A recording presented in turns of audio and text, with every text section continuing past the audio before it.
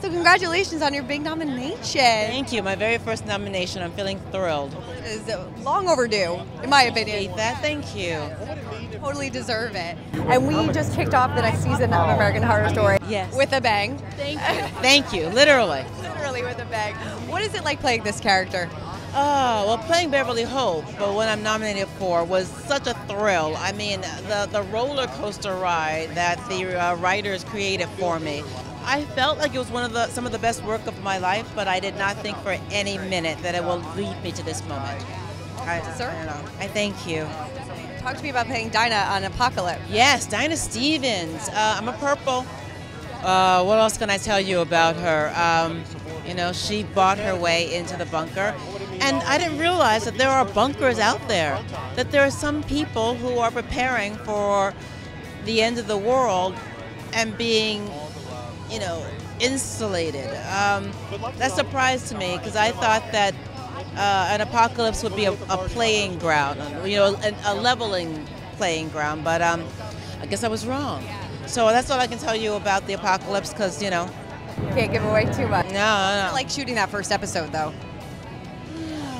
You know, I spent a career being a guest star. You know, I'm always kind of coming in and going out, coming out, going out. This is my fourth season with American Horror Story, so it's like coming back to family. And that's a really, really great feeling. So, yeah, felt good.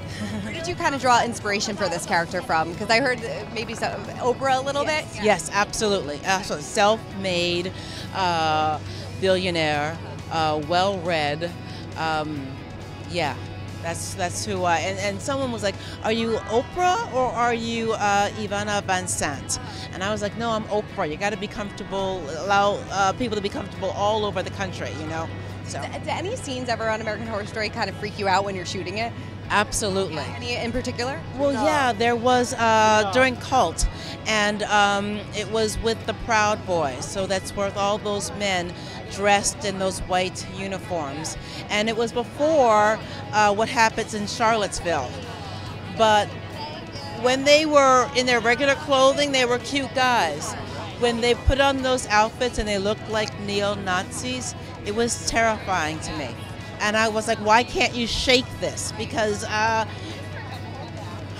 you know, as an African American, the idea of that just scared the living daylights out of me. So that wasn't too much acting, that was more like reacting.